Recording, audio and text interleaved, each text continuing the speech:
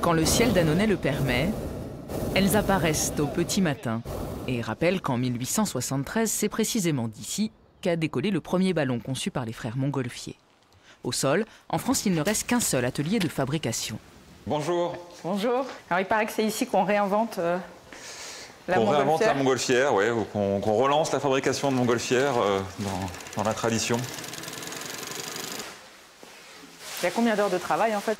Sur un ballon, alors ça va dépendre évidemment de la taille, ça va dépendre de la décoration qu'il y a sur le ballon, mais il faut compter à peu près 200 heures de travail pour une enveloppe. Il y a 5 ans, Benjamin Chaize a fait revivre la maison familiale créée par son grand-père dans les années 70. Un savoir-faire et des ballons made in Annonay particulièrement recherchés. Ça marche, la société grossit, on a maintenant 7 personnes qui travaillent à plein temps dans la société. Donc oui, c'est un succès, c'était un bon défi, mais c'est un succès. Donc on espère grossir encore, on espère continuer de croître, mais pour l'instant, après 5 ans, on peut dire que le pari est en tout cas en partie réussi.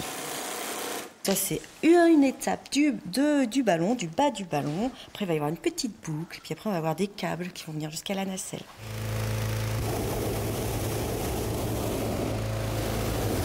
Place maintenant à la magie de l'envol.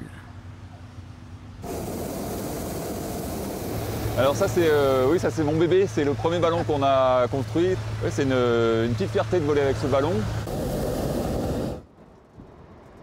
Alors on en profite, on voit les coins cachés d'Annonay ici.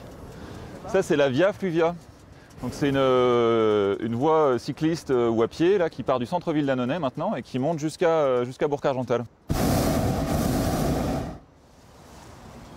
Ça s'appelle surfer sur les arbres. Des sensations et une valeur ajoutée non négligeable pour cette ville, berceau de l'aérostation.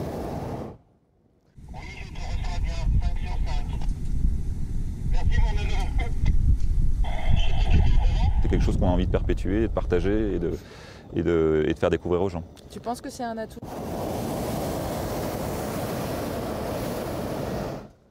C'est un atout, à ton avis, que Annonay pourrait faire valoir davantage? Ah, certainement. C'est un énorme potentiel touristique hein, quand les gens viendront à Annonay pour faire du ballon. Attendez, je regardais juste un truc que je ne comprends pas là-bas, un ballon qui se pose... Par précaution, cette interview ne s'est jamais vraiment terminée à 1000 mètres d'altitude. Atterrissage oblige. Ça va? Ouais, ça va. Mais pour résumer, beaucoup d'habitants d'Annonay rêvent de voir un jour leur ville devenir capitale internationale de la Montgolfière.